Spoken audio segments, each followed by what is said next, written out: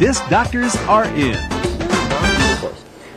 Hi, and welcome to the Disc Doctors. I'm Todd Stoffer. And I'm Steven Sashman with a phony UFO story. And as always, we're here to answer your questions about PCs. And we'll answer questions about Macs too. But first, we need to tell you how to ask the question perfectly. Yeah, perfect questions get perfect answers. So here's the first thing: make it really, really easy. Second, include your full visa number and expiration date. And if possible, add visuals. We have an email from Daryl that will illustrate all of these points perfectly. Here's the email. My wife runs a website creation and maintenance business. I am an artist. Store that in your mind. And was wondering about any type of graphics tool that allows me to draw freehand images onto my computer for her to use. I've heard about electronic notepads, but I'm not sure if that is what I want. Signed, Daryl, and he drew a picture of what he wants. Okay, check it out over here on my monitor. Here's the picture of what Daryl would like to have happen. And this is a great way to ask an email here.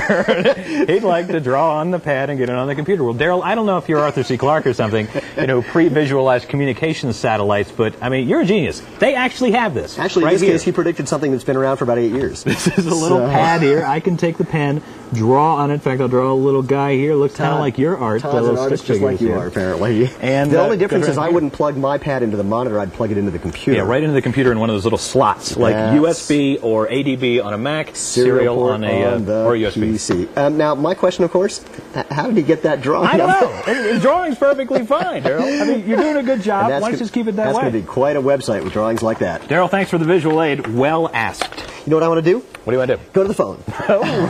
Okay, we've got Mark on the phone with us. Mark. Hello. Hello. How are you? I'm doing fine, thanks. Then what are you calling us for?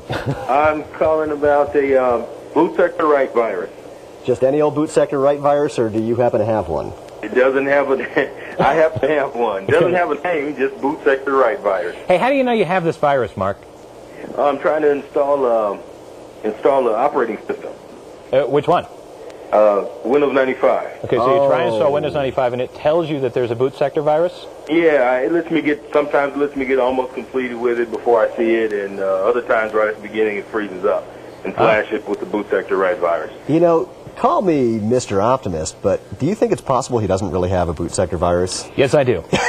and let me tell you why. Yes, because you just brought it up. I don't know. Well, no, it was just because I've seen so many odd things happening when you're installing Win95 or installing any software where you'll get error messages that aren't necessarily accurate. I mean, let's deal with, the fact that you might, but I think let's entertain the possibility that, in fact, you might not. Well, let's do this first. What is a boot sector virus? Let's talk about that. It's a virus that infects the boot sector of the hard drive. Exactly. Now that we know that, we also need to know that the boot sector isn't something that you get to in average everyday life when you're using the hard disk. No. It's the part of the drive that it contains the booting code that helps the machine decide what operating system it's going to boot and how it's going to start up after it's gone through its memory test. Right. And, I can show you the boot sector. We have this program that we've used before called, I'm going to do it, called Disk Mapper. And so here's Disk Mapper showing everything on the hard drive, and you can see right down here, it says boot sector, and this big, red thing because you don't want to touch it. You drew that on there.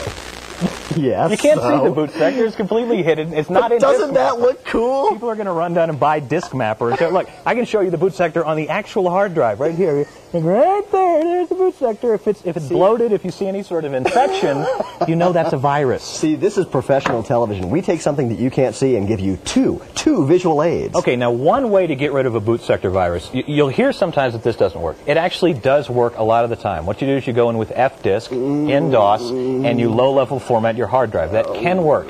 However... Look at my face. I know. This is the problem. Yes. You're not going to know if it works or not because it's a virus and it's not saying, hi, I'm a virus. Right. So what you have to do is you have got to get good virus protection software. You've got to go in and research the particular virus that you may or may not have and see if you can come up with an answer like that. Have you have you used any of the virus protection software, McAfee or Symantec or Norton or any of those? I've used the Norton antivirus. I'm not sure of the version.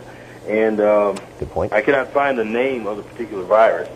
Well, depending on the version of the antivirus software you're using and the age of the virus, you might have a problem there. You've got to make sure you've got the latest version of the software with the latest database of viruses. And the easiest way to make sure you've got the most updated stuff is online. Yeah, I mean, that's how these virus companies stay in business. You've got to be using literally this month's version of the libraries and the most recent version of the software that you can. Now, he's got Norton. You're not huge on Norton. I've seen, no. Oh, let's just say it that way so we don't get sued. But I will say this, that Symantec's website, their antivirus research center, is very useful if you're just trying to figure out what the virus might be and check it out and research it. That's www.symantec.com/avcenter. And if our post-production guys are really good, there's something on the screen that's going to show you that, so you didn't have to write it down when Todd was saying it. I mean, what do you like? Symantec's good. I'm a McAfee fan. McAfee? Yeah. Or McAfee, depending on where you're from. Go get McAfee. Tomato. And, this is a Franklin fix. Spend a couple bucks, make sure you got the latest of all this stuff. You do need to run the virus protection software, get it to check it out and see if it can find the virus, and then you probably end up doing a format anyway, but hopefully that'll fix it. Okie doke, Mark. Yeah. Thanks, All Mark. right, thank you. Great, Oh, good luck. Wait. He gets a T-shirt. He's our first caller. Mark is the first caller on the show. The balloons didn't come. He's the first caller on the show, so he wins a T-shirt. In fact, we're going to go nuts today. Everybody who calls a show, or everybody who gets their email answered on the show, gets a T-shirt. But wait, there's more. You can call. There's no more. It's just a phone number. No, that's what I realized as soon as I said that I was wrong. If you want to get your question answered, you got to call us and give us the question. Try calling 1-888-845-6637. Or you can send us email, discdoctors@knowledgetv.com.